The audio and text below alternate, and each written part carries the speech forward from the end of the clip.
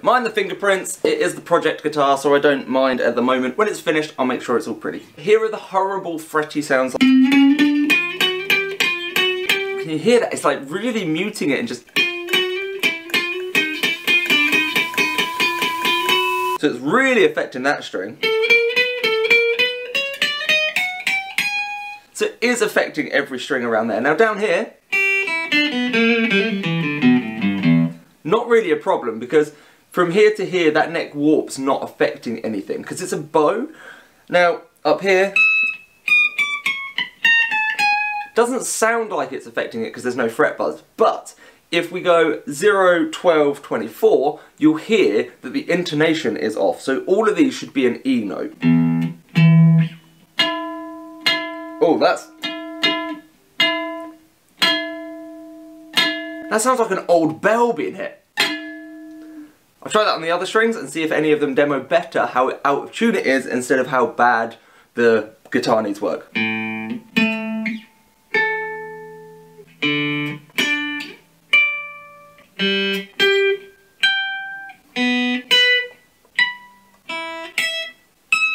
Oh, that... Notice how that's almost, that's like a quarter tone down. If I bend it, then I can get it to an E.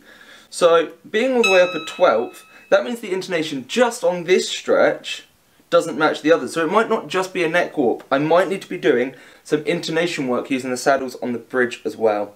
Now that, on any guitar, can be a little bit of a pain, but on a Floyd Rose is especially annoying when the adjustments are underneath the strings. Oh well, let's get on and start adjusting the truss rod and get this guitar sounding good. So the first thing I'm going to do is loosen off these strings that are in the middle. Now because these locks are in here, that's not affected the tuning. So I've got loads of room to push these out the way. Now for this one, what we need to be doing is tightening it to strengthen. Now we should only adjust a truss rod by around a quarter turn at a time. So the fact that this tool can only go in and turn by about a quarter is a pretty good sign. Now obviously, ideally you do it with the strings off because you don't want to risk damaging them. But let's have a look at how that's done. Now it's hard for me to show this on camera, but I'm going to push down up here. I'm going to push one of the first frets up here and see if there's definitely less space there than there was. But there's enough. I'm going to go for a second turn. I did think it was fairly out, this one. So I'm going to go for another quarter turn.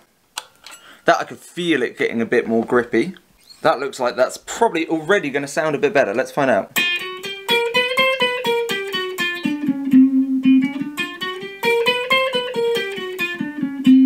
Yeah, that's sounding better already. I think another small, like an 1/8 of a turn, it's going to be worth it.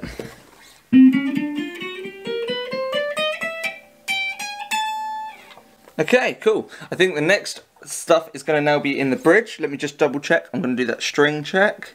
Yeah, there's still a little bit. I'm actually going to go a little bit more, especially knowing that I have to give this tool back. Obviously, I'd normally do adjustments as and when it felt like they were needed.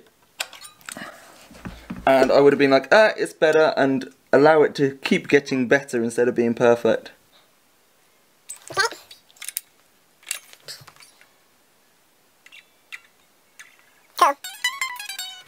Now that I've got the truss rod working, I'm going to have a look at setting some stuff up with the bridge.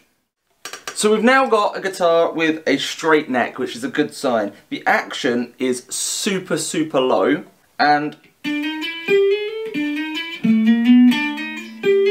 we're still getting a bit of noise. Now there's a few things that can cause this.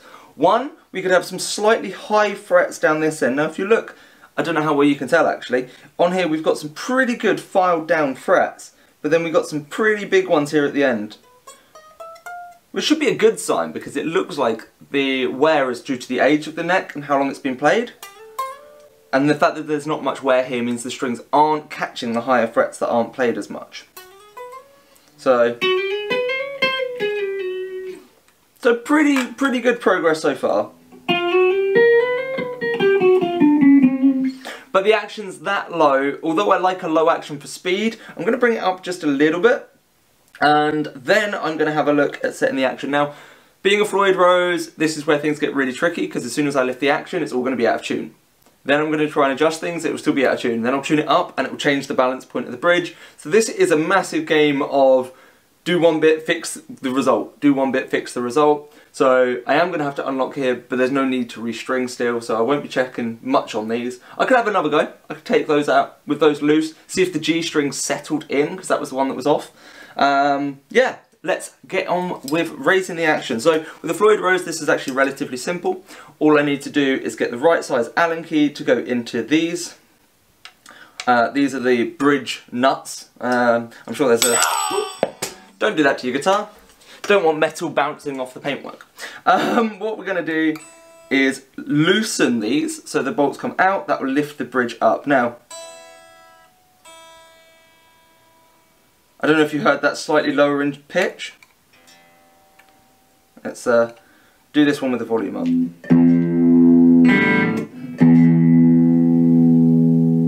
Real subtle change there.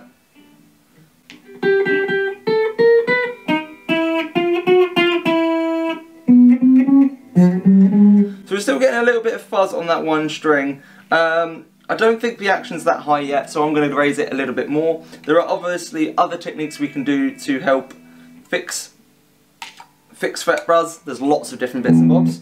This is almost the lazy version. This is the easy one. But you can get it to a stage where the action's too high. You know what, this action's actually still super low. I want it higher. So this isn't just for getting rid of some of that buzz. I actually want that higher for a nicer playability.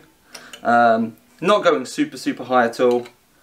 We're not talking over the pickups of a Les Paul. That feels a bit better. You know what, I still might go a little bit higher.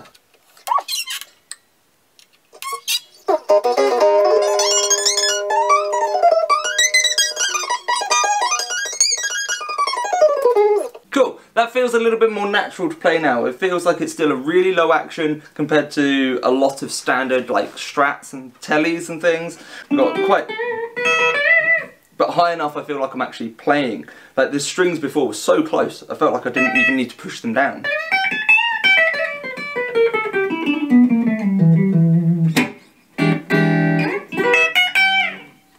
Nice, okay, so I'm really happy with this now. Now, by raising that action, I'm sure I've put it out of tune, so I'm going to have to redo all that Floyd Rose tuney stuff, which, like I said, on the Guitar Ninja Academy, there's a lesson on setting up a Floyd Rose from 0 strings, nothing on the guitar. And again, I may post that on YouTube if I get enough requests. So there we go, that is this one set up a bit better. I'm going to check the tuning and then give it a play. The guitar is now in tune, and obviously I've now put it on a more high gain because that's what it is. We want clean to check that the notes are doing what we want them to do when we're testing it, but for playing, we've got to treat a Jackson like a Jackson, right?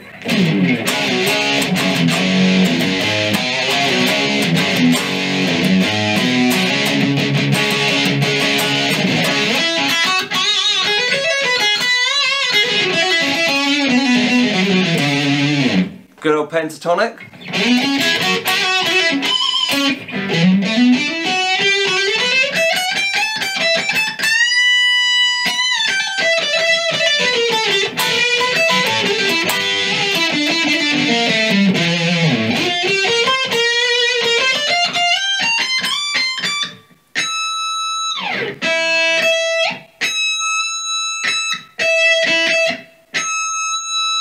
Still got a few intonation bits to touch on, but it's in far better condition than it was at the beginning of this video.